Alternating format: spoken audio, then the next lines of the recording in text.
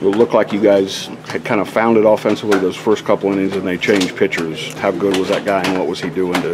You know, he was just changing it up. He had a pretty good changeup, and he had a short, quick slider that kept us off balance. Hats off to him. He able to keep our bats kind of not too much noise out there. But TCU is a good team, and they showed to beat us 2 times in a row. We gotta give credit when credit's due.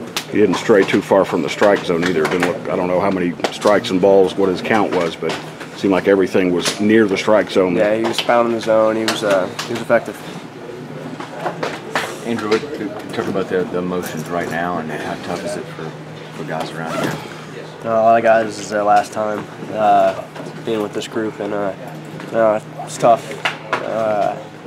You always want to be the last team standing, but you can only be one team, and it's not us this year. So you guys all kind of pass a torch, but you've got a special relationship with a couple guys coming.